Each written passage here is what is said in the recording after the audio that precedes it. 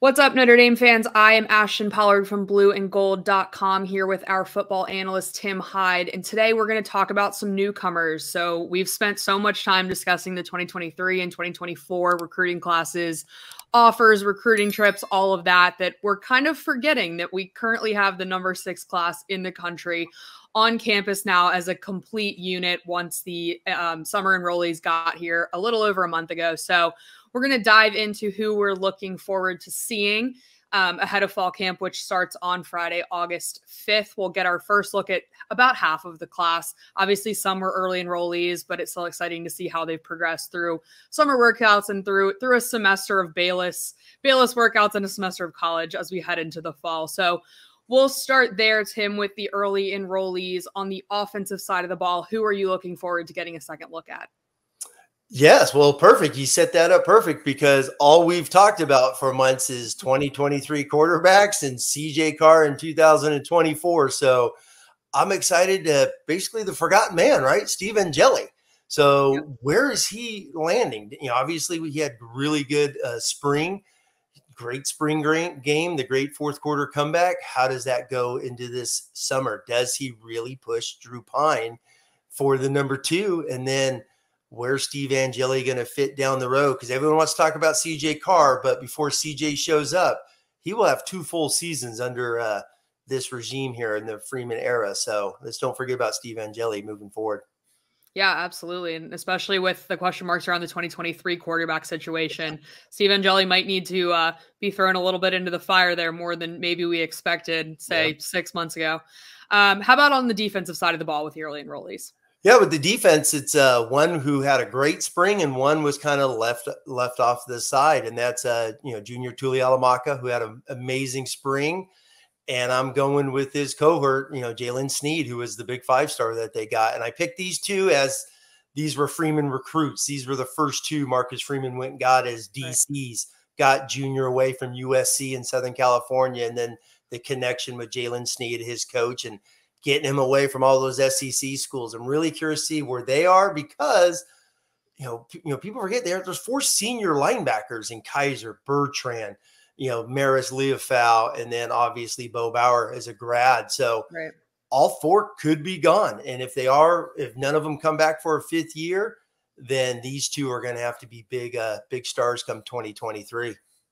Yeah, it's a very good point. We're talking about how much linebacker depth there is because there's so many upperclassmen, but that's great for the next 4 months. But then what happens when they leave? All right, let's switch over to the summer enrollees that arrived in early June. There are some big names that we were talking about before we hopped on here that they were kind of overshadowed just because some of the big names were also early enrollees, and we got a close look at them then. But there's still some guys that just showed up. So Tim, on the offensive side of the ball, who are you looking forward to getting your first look at? Yeah, offensively was, I think one of the best players in the class, and that's tight end Holden Stays. I went back and rewatched some of these kids, film once again. And, people forget how good Holden was as a really good receiving tight end. Right. And he was a big time defensive end as well. So he was a 2-way guy. And obviously all the SEC schools wanted him, and Notre Dame got him out of the great state of Georgia. So, and then we've been talking 1,000 times over the last 6 months about, is there a second tight end? There's been injuries. Everyone knows Mayor's going to leave after this season. So does Holden? Obviously, Eli Raridan's in there as well. But I'm really curious to see what Holden does because I just love his athleticism and the physicality he plays. Is he kind of that surprise in this group that really not a lot of people have been talking about, and does he step in? Yeah, and he's kind of the one outside of Mayer that's coming in not having a major injury in the last year or so. Kane Barong had an ACL tear. Eli Riordan had an ACL tear. They've both been cleared and should be okay to go at least a little bit. But then you also have Kevin Bauman, who had a broken leg. He came back toward the end of last season. But there's kind of been talk does that have a lingering effect on his play? So Holden's kind of the fresh, young spring chicken coming in here with no injuries. And as you said, he was very highly rated. He was a top 10 tight end in the country. I believe we had him number 9 overall at the position. So yeah, he got a little overshadowed there, but certainly a big name. And how about on defense with the group that just arrived? Yeah, defense. I went back and actually when me and Mike Singer did it, on our show on the National Signing Day in February, the real National Signing Day, right?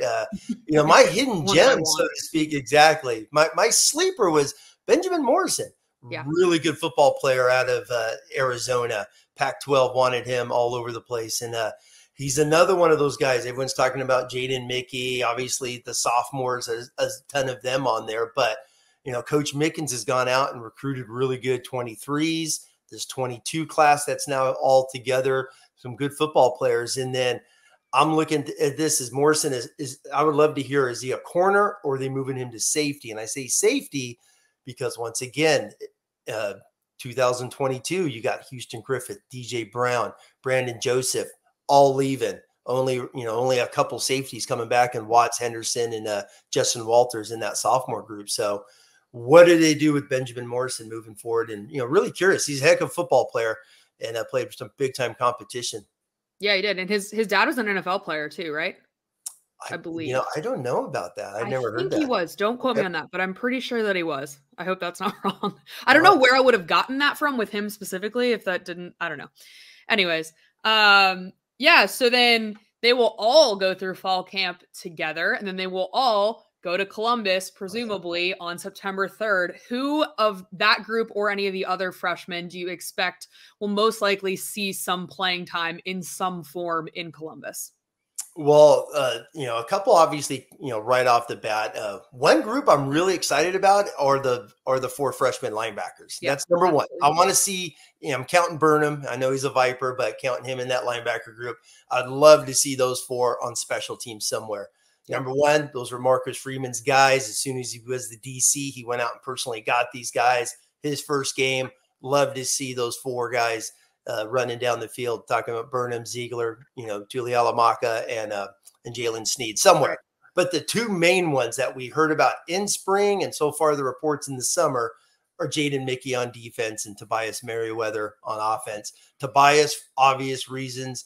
They need wide receivers. They need some guys to step up. And is Tobias that guy who is a nationally ranked guy, really good football player, tall, lean, faster than people thought. So I'm hoping – I wouldn't be surprised if he's in the mix come the game in Columbus because of some of the other injuries with Wilkins. Is Davis fully back? Right.